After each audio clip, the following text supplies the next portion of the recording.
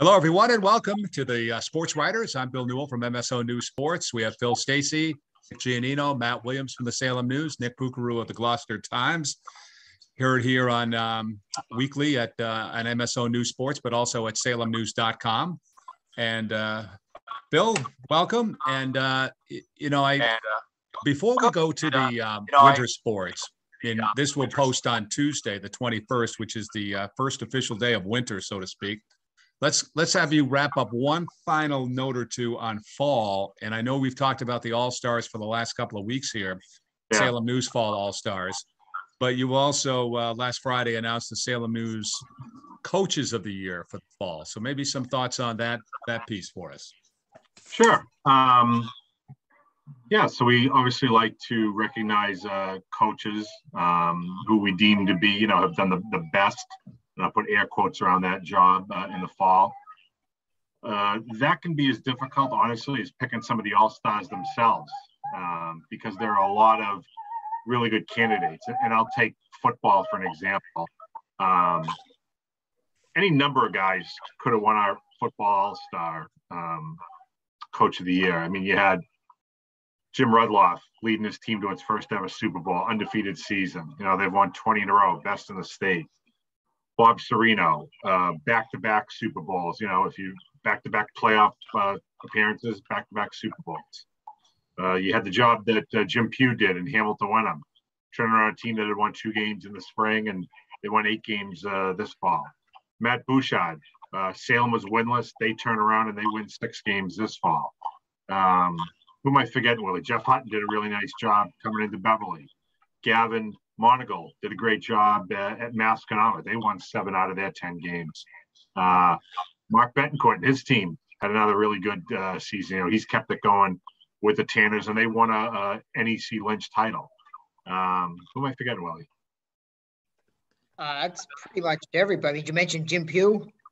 I did, yeah. Jimmy Pugh. Bob Serino. I mean, that's Dave Woods. I mean, that's pretty Dave much Woods. The whole there you go. Dave Woods. We wrote a whole column, midway through the season about how everyone, was really doing an amazing job coaching, and there were no shortage of good candidates. And I remember at the time, Peabody and Essex Tech were the only 2 coaches I didn't make a case for. And, of course, Essex Tech won 3 of its last 4, and Peabody won its last 6 in a row. So that only adds candidates to the mix, right? We ultimately went with Mike Flynn at Pingree. And I'll tell you why. I did have a few people that I know that kind of follow Northeastern Conference sports. And they asked me, geez, hey, I was surprised you went with Mike Flynn and all. And it was like, well, same thing I'm saying now. It's not easy, but ultimately, Willie and I kind of made the choice that his was the only team around here that did not have any season whatsoever in the 2020 and/or fall 2 season. Pingree didn't play at all. So when they got on the field in late August, it was literally for the first time in like 22 months that they had gotten together to play. And they went undefeated. They won a great game, their final regular season game with like seconds to play to beat another undefeated team. They went to yet another bowl game. They won their 2nd straight prep school bowl game in overtime by, was it a point, Willie? By 34-33 they won, I want to say? I want to say they scored first and then kicked the point, and the other team went for 2 and they stopped them. So it was sort of like a Jim Harbaugh, but where it's actually in overtime. I think you give the coach a little bit of leeway. Where John Harbaugh, sorry, for the Ravens, he went for 2 to win it at the end of regulation, whereas the other guy 2 weeks in a row. Pingree's opponent there went for it in overtime, which I think is a little bit more excusable because you're trying to win, and the following overtime they're going to make you go for 2 anyway, so you might as well just do it now, type of thing. So not to get off track, but yeah, they ended up stopping the 2-point conversion in overtime and winning at home. Very cool. 9-0 season, the 2nd one in school history, right? So very impressive job by those guys and their whole staff. I mean, Rob Van Tool, Marty Cook, the whole crew over there did Andy a heck Williams, of a job. Yeah, Andy. Yeah, exactly. It's funny, the people the few people that I heard from, maybe we travel in different circles, but they said, hey, great call by you guys. We know they do a great job over there, and they don't often get enough credit. And the impression I got was, we kind of showed that we're paying attention, not just going with the obvious choice out of the conference, so that was good to hear from some of our sources.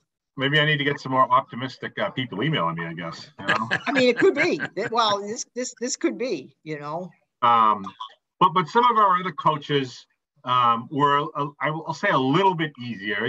We had a state champion in volleyball, so that was a pretty easy choice to go with Stacy Sonke in Ipswich. We had a state finalist in field hockey, also Ipswich, Nikki Pignoni. Our cross-country coaches of the year, Dave Jellison has probably won it more time than Bill Russell has rings. He's won it quite a few times. And Jeff Bartlett for Danvers was a first-time winner. Did a nice job with the Danvers boys. Nino, you want to talk about Marblehead winning the boys soccer and how you came to that? Yeah, well, same type deal, as football with the boys soccer. I think there was a lot of worthy candidates. You had Masco have that unbeaten run, 20-0, and obviously they fell short in the playoff. Still another terrific season for them. Obviously the prep, had their ups and downs during the regular season, but were able to reel off a couple of tournament victories and had a great chance to go all the way in that bracket. But I ultimately landed on Marblehead, just for the simple fact that I think not a lot of people expected much from them this year. They have a new coach in Elmer Magana, who comes over from El Salvador, I believe. He's been here for quite a while now. He was a JV coach beforehand and took the reins as the head coach over there. And they had quietly a really good season in the NEC, which, was very competitive. Kukru can, vouch for that too with Gloucester boys. I know they had a good season, but, overall the NEC was very competitive and they held their own. They made a playoff. They clinched a playoff berth. They went over 500. They picked up a win in the playoffs in the first round. Nobody probably thought they were going to do that.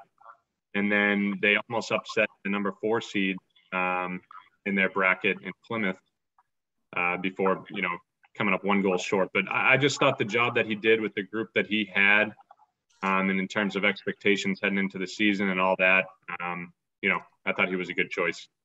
I want to say too, the man is a must follow on Twitter. It's MHDB Soccer. He is just positive all the time, encouraging every single sport and in Marblehead and beyond. I mean, this guy is a great Twitter follower, Coach Elmer there. So I would encourage everybody to check out that page and give him a follow because it'll brighten up your day. Yeah, very positive, man.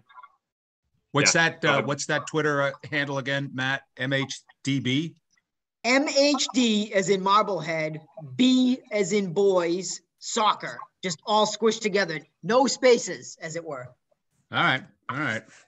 I got that. New coach of the year, too, for golf. And then in golf, I was going to get to that. Kind of a no-brainer for the golfers.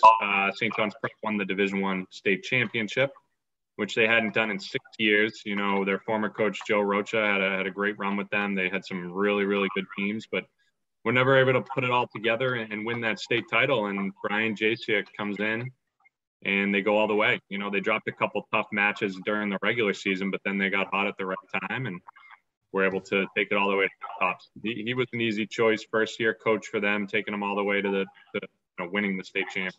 Impressive. Hey, and Matt and Phil. Willie, we had another state champion over at Hamilton Wenham with the golf. And Willie, you want to talk about choosing Nancy Waddell? For the girls soccer, yeah.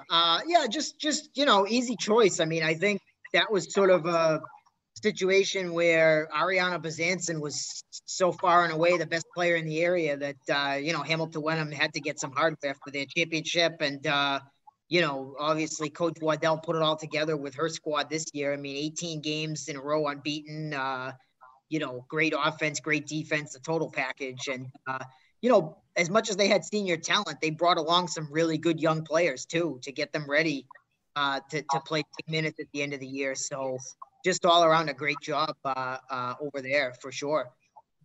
Brooks, do you pick coaches of the year when you do your KPN All-Stars? No, I don't. I just kind of do boys and girls all-stars, but I mean, it's funny, one who comes to mind, speaking of, Elmer Magana over in Marblehead, his brother-in-law is Gloucester coach Armando Marnoto, and he probably had the standout season in my area, Gloucester. I think they broke a school record, 15 regular season wins. They won a tournament game. They had a player break their all-time single season goal scoring record. So they were probably the best team around here in the fall season for the boys side. And then on the girls side, another first year coach, Courtney Brown at Manchester Essex, got a seniorless team to the state Final Four. I mean, that's never anything to sneeze at. As good as Manchester Essex is every year, they kind of had to run through a gauntlet to get there. Just a quick note too. I had a couple people reach out to me wondering why Andrew, what's his last name there? The Gloucester player, Nick. Colo. Yeah, Andrew Colo. I had a couple people reach out and wonder why he wasn't on our All-Star team. So just to get that out there, that Gloucester is not in our coverage area here at the Salem News. So I imagine he was a player of the year over at the Gloucester Times. You can say that as much as you want. It's going to fall on deaf ears. I know. I've had that happen before, Nick. Yeah, just want to put that on record. I've had it happen. Great player, though. I'll say, too, I only saw them play once, Nick, but I know they had a really good season. I thought Courtney Brown did a really nice job with the field hockey team in Manchester Essex. Yeah, sure did. Another, first-year head coach. No seniors, so no seniors, right? Back making a deep tournament run again next year for sure. As we put our final notes on fall sports and the coaches of the year, AD Tom Gallagher at Ipswich fielding 2 coaches on the Salem News All-Star team and both coaches of the year in both field hockey and girls volleyball, as you guys have mentioned. Hey, you guys, Matt or Phil, pick up more on Mike Flynn. Just give our listeners and viewers that don't really know Mike Flynn, because he does coach at Penguin. He's not in the Northeastern Conference or Cape Ann League. I know you guys follow him very closely, but beyond the sports department of the Salem News, give me a little background on Mike Flynn, because he has a pretty solid football background, doesn't he? Yeah, I don't want to mention any of his days at the University of Maine. I'll let his fellow alumnus Willie talk about that. But I think most people know Mike either because he played in the NFL with the Ravens for 11, mostly with the Ravens, and won a Super Bowl in that 2000 team. And you can hear him on the weekends on the radio on 98.5. He has a weekly weekend radio show.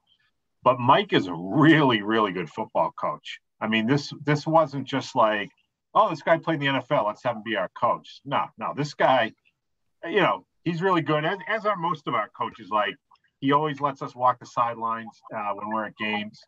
And I love the chatter that you hear from he and his fellow coaches, how they interact with the players.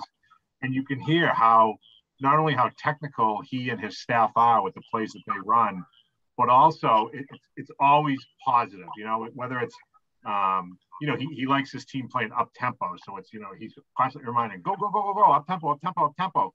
But also, if there's a rare play for a loss or a busted play, or, somebody doesn't run the right pass pattern or whatever, he doesn't get down on his guys. It's all about building up confidence and telling them to shake it off. And, we're good enough. We've been through this a lot of times, through repetition. We're going to get it next time. Just stay with it. Have faith in yourself. Have faith in your teammates, kind of thing. I think he is a tremendous asset to the Penguin community. And as a football coach, if you send your son there to play ball, you're not only going to get your son is not only going to get hands-on training and great coaching from Mike and his staff, but I think he also helps, as so many of our coaches do, helps mold these guys into young men, preparing them for life after high school, and in most cases, life after football. All right, let's go to winter. So here we are. This is posting on Tuesday, the first day of winter on Tuesday. So let me just go around the horn with you guys, and maybe you guys share some winter sports notes for us. Nick Kukuru, let me start with you. Gloucester hockey, maybe the bright spot you guys are following up there at the Times, right at this point for the winter? Yeah, I mean, I got 2 teams off to pretty hot starts. Gloucester boys hockey, obviously one of them. They really exercised some demons last week against Marblehead. Marblehead kind of owned them in recent years. That they picked up their first win over them since 2017-18. I think those 6 straight losses they had to Marblehead, and in resounding fashion, an 8-1 win. Emerson Marshall had 4 goals, 2 assists. He has 9 points in 2 games already, and Brett Cunningham had 2 goals and 4 assists. So Marshall and Cunningham assisted on each other's goals all night, and Cunningham has 7 points in 2 games, and his emergence has been huge for them. We knew they had Marshall, we knew they had Costanzo, and they've had some supporting cast really step up. Cunningham, one of them, Jack Delaney Jr. got stronger. Colby Jewell, a sophomore, he looks stronger, and their defense has held up. Ryan Frady, Robbie Schuster, Tim Marone, Chris LaGiacono, that's their top 4 D right there, and they've been excellent in the early going. And we've seen a game out of a goalie. Nick Tarantino picked up the win over Marblehead. I expect him to probably see more of the action, but Riley DeHaan, the backup, he looked good against North Andover as well. And moving into basketball, Manchester Essex boys off to a hot start. They're 2-0, and they've done it without their best player. AJ Palazzola was their all-league point guard a year ago, and he hurt his shoulder on Thanksgiving against Georgetown on the football field, so he hasn't been in there yet. But the Hornets, they beat Newburyport and they beat Amesbury, who are both pretty solid teams. Brendan Twombly, who was actually the quarterback for the football team, he's been their leading scorer. I think he's averaging 15 a game through 2. Cade First, a sophomore, is kind of establishing himself as a sharpshooter, and Patrick Cronin's tall forward, wing player, and he's kind of stepped into a starting role this year, and he's looking good in the early going too. So we'll see. Next week they'll be at the Gloucester Holiday Tournament there with Hamilton, Wenham, Danvers, and Gloucester. That's usually a good take. That's usually anybody's game, and it looks like it might be again this year. That's next Monday and Tuesday, so I'm sure we'll talk about that a bit next week too. Gotcha. Nick, I think we can already mark on our calendars, which should be a must-see game for local hockey fans, will be the first Masco at Gloucester game. I want to say that's Saturday, January 8th at the Tank at 6 p.m. They are right now appearing to be 2 teams that might stand out from the rest of the pack, at least in the early going. Yeah, it looks like a pretty good clash, right? I mean, Masco, I'm assuming the last couple times I see Masco, their depth was a little too much for Gloucester. Gloucester has that, firepower in the top 2 lines. So that's an interesting matchup for sure. I haven't seen either of Gloucester's first 2 games, obviously, but I have seen Masco, and I think you're probably right. Like, the top end firepower for Gloucester is probably higher, I think. They don't have anybody on the level of a Marshall or a Costanza. But what they do have is a lot of balance, pretty good defense, and they can get scoring really from all 4 lines. So that'll be an interesting match to see how the 2 coaches, Derek Geary down at Gloucester and Andrew Jackson at Masco, try to play that little game within a game chess match in terms of mixing and matching when they do play. Yeah, and last year that depth wore Gloucester down. So we'll see how that goes this year, how they counter it this year. I suppose, Phil, since you followed up on hockey, we should go to hockey. I was going to go to Nick Giannino and basketball, but let's follow up on hockey. No, let's stay on hockey here. Let's stay on hocky. Let's do it. Let's stay with you, Phil. You don't want to put me on ice is what you're saying? No, let's put the blades on and take off. Hop over those boards and deliver us some hockey news. Okay. Well, as I said, I saw Masco this weekend. They look good. They're fast like they always are. They skate very well. I think AJ Sacco, sophomore, is probably their best all-around player, but they got a lot of talent around him. Chris O'Grady, Richie Garino, the 2 McMillan brothers, Nick and Matt. On and on and on you can go here. A lot of depth. I saw the backup goaltender, Tristan Dillon, and they also have Tangelo, who's the starter who won the opener against Danvers. Danvers has been a bit of a surprise early. They're 3-1.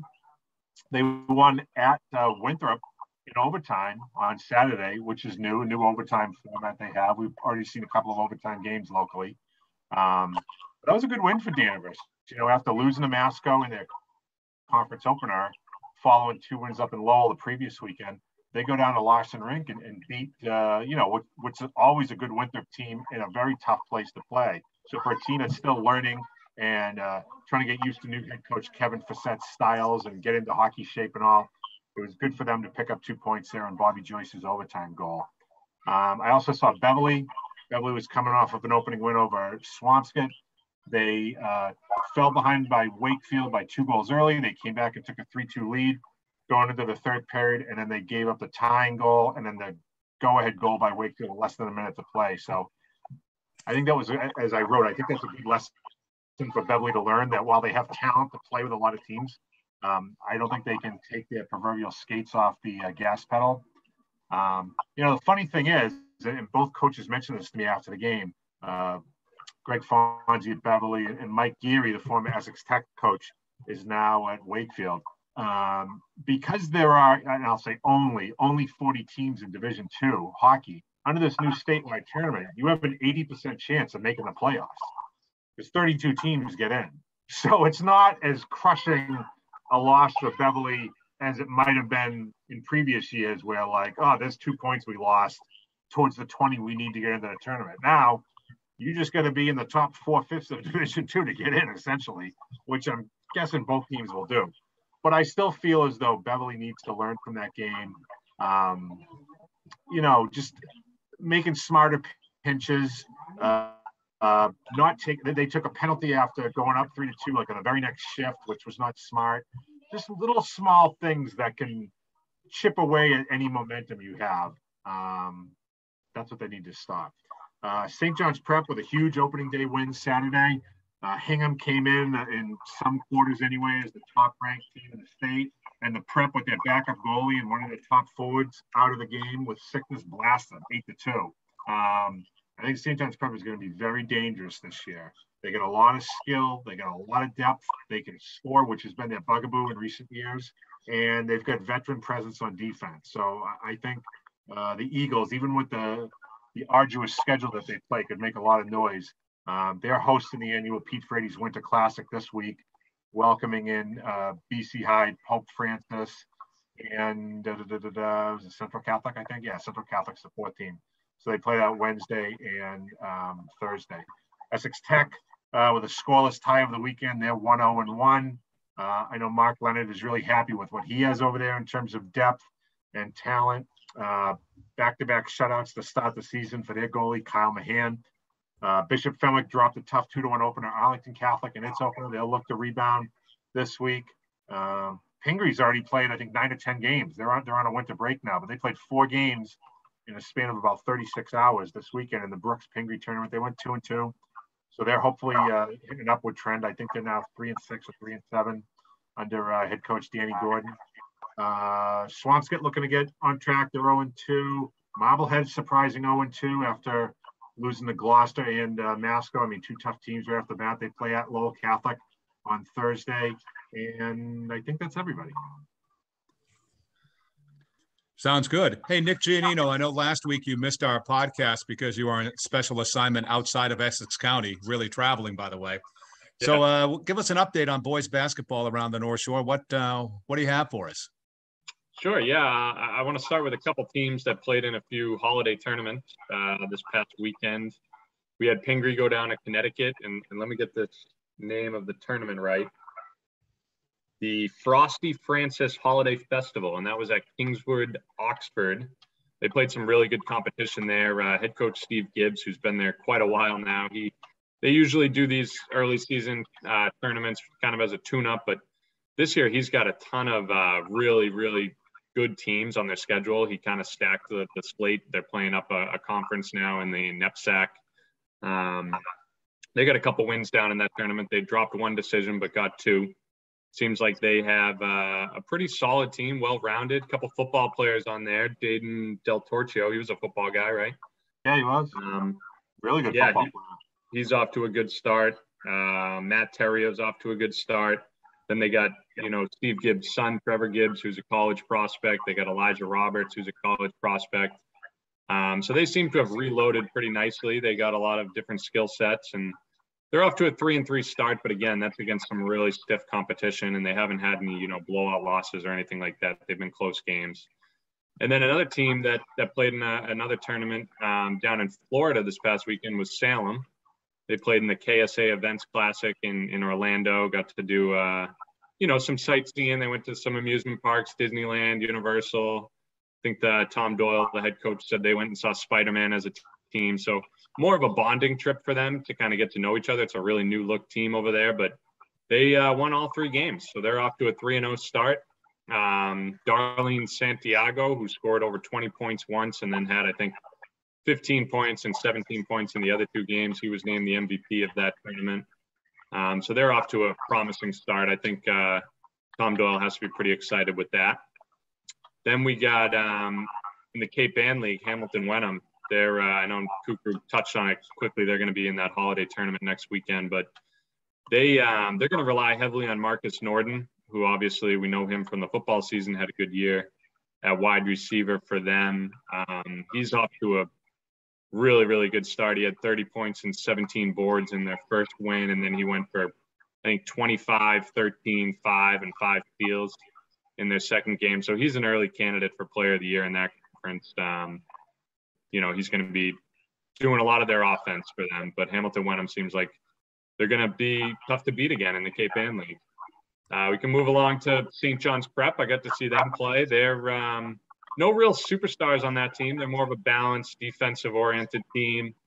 They got some height, both Mike O'Brien and who's the other guy I'm thinking of, Kyle Webster. They did a lot of damage against Lawrence and pulling that opening night win off. I know they're, on a little bit of a hiatus now with some COVID trouble, so they're going to be off this week. But St. John's Prep, that'll do them good, I think. Hopefully they can get some practices in here. They got a pretty solid team again. And maybe highlight, one more team. I think Masco is off to a really good start. Obviously, the quarterback of the football team there, Matt Richardson, he's a good player for them, and they've gotten some impressive wins already, 2-0, I believe. So they're going to be a team to look out for in the NEC now as well. I could keep going on with all our teams, but Beverly too. Beverly, dropped a season opener to St. Mary's, a tough St. Mary's team by 3 points, but got back on track. Willie was at their game against Peabody, and they snuck that one out, right, Willie? 3-point win, I think. Yeah, 3-point win. Yeah, not a little sloppy on their part, but I think with a brand new team, a lot of new guys anyway. It's just a matter of getting used to the intensity of the fact that, hey, you've won 30 consecutive games against the current members of your league, and you're going to have a bullseye on your back every single day. There was a great quote that Coach Karakutis had. I didn't really have a chance to fit it in the story, but he said, listen, like if those guys, referring to Peabody, if they beat us, that's like a Super Bowl to them. And it's true. And that's, Beverly's young players have to get used to that, or they're going to lose some games, which is fine. Nobody's saying they have to go undefeated, but it's great if you can learn that lesson. Hey, we have to bring our intensity and still find a way to win, largely because Ryder Frost was able to make some big shots. He's a guy that kind of plays the forward, but he's a modern forward. He's a space and pace kind of guy, and he can leak out and hit those big jump shots. He's not a guy that's going to be in the paint, lumbering. He's really a great 3-point shooter. And, he made some big threes. I think he had 23 points, and I think, I don't remember if it was 4 or 5 threes, but, Beverly didn't score for almost 5 minutes in the third quarter, and Peabody was threatening to take the lead for good. And he hit a couple of back-to-back triples that kind of kept them off balance. So just a sophomore is Ryder Frost. I know he's one of those Middlesex Magic guys, and we know basically everybody that comes out of that program that plays around here goes on to great things. So Frosty's a guy to keep an eye on, certainly this year and in the years to come. For sure. And I think overall, Beverly's got a great shooting team in general, with Gabe Copeland too. He was an early candidate for player of the year in the conference heading into the season. Got off to a little bit of a shaky start, but he's obviously the guy to watch, very talented, physical. They got Dylan Crowley, who can shoot from the outside, Rook Landman. The list goes on. So they got some good shooters on that team. You got Matt, you brought up Frosty. We've had Frosty mentioned twice here in this podcast already. We don't usually have it mentioned at all in any of our podcasts, but I'm thinking of a new nickname for Phil. He's out on the ice all the time. Frosty Stacy. What do you think? You think that would catch on at all? Frosty Stacy? That might more fit my personality when I get questions asking me why Mike Flynn is the coach of the year. Hey, Matt Williams, maybe you should close us out here with it. We have a few more minutes left with some other sports that you've been on top of here so far this winter. Well, I know the girls basketball. Is anybody going to be able to contain the betting courts? That's the real question. I see, and full marks to the Peabody boys, right? Because I set the spread on that game pretty high. I said to Nick Giannino before the game, I wonder if we combine the boys' score and the girls' score after this one, if it'll be pretty close to 500. And the Peabody boys found a way to keep it close, and the Peabody girls kind of pulled away quite a bit. So, I mean, I think, Swampscott's a team that can give them some trouble, but having already beat Masco the way they did, I think that team in Peabody is one to keep an eye on the girls basketball side as far as the Northeast Conference is concerned. I know Fenwick is pretty good too, but I'm not sure there's any crossovers. They used to play Masco sometimes, Beverly in some holiday tournaments, but I feel like maybe some of those aren't on the schedule this year, so it'll be hard to compare and cross over. But we spent the whole spring talking about those Betancourt girls with the softball season, and it looks like the basketball is going to be more of the same on the girls' side. I should say Danvers too. They're off to a 2-0 start, the girls. And Christina Yeba is a great kid to keep an eye on. She missed all of last year with a torn ACL. Yep. She missed her softball season too. You wonder, I mean, that's a team that almost won a state championship. If they have her in the lineup, that might have pushed them over the top. And she just committed to play softball, I believe, at Southern Maine. So great news for Christina, and great to see her back. Pat Valou's team is always scrappy. They always seem to lead the area in deflections and steals. They might not score the basketball with fanciness, but they're dogged on the defensive end. So that's a team that will cause all kinds of disruption, I'm sure, over the course of the season. Gentlemen, we're down to 2 minutes, or a little less than 2 minutes. Any other final thoughts from any of you guys on what we're looking ahead for this week or whatever? I left out Swampscott and the boys hoop. I want to just give them a quick shout out because they're off to a pretty solid start as well, and they got a couple talented players. Obviously, Cam O'Brien, who stood up the football season this year. He's a great player, physical kid, can kind of do a little bit of everything for them. And then Evan Roth has been carrying them too offensively, scoring the ball. He's another returner for them. So Swampscott could have a pretty solid year too in the NEC. I think the way head coach Jason Knowles, who also coaches the golf team there, put it, he said, he thinks they can do something special this year, which you don't hear every season. So watch out for Swampscott a little bit too. Beverly's got Swampscott and Masco this week. That's two big games to watch. Yeah, for sure. Nick Kukuru, anything else from you up in the Cape Ann area? Yeah, I just wanted to mention, wrestler from my area. So they had the Sons of Italy. Sorry, not Sons of Italy. Sons of Italy tournament. Sorry, it's a tongue twister for me right now. But they had that over the weekend. A pretty prestigious tournament, over 20 squads. And sophomore Jaden Toppin from Gloucester took home the tournament title in the 220-pound weight class. So he's a wrestler to watch out for this season. Only a sophomore. He was an NEC All-Star a year ago, and he's only the second Gloucester individual to ever take home a win in that tournament. Nice. So that's a good start for him. And speaking of wrestling, I suppose it shouldn't be any surprise to anyone, but the defending state champions from St. John's Prep are off to another unbeaten start this season. Head coach Manny Costa, he of the 700 career wins and counting, has his team on the mats, off doing another terrific job. So, you can follow what the Eagles are doing on a weekly basis in the pages of the Salem News. 7-0 right now.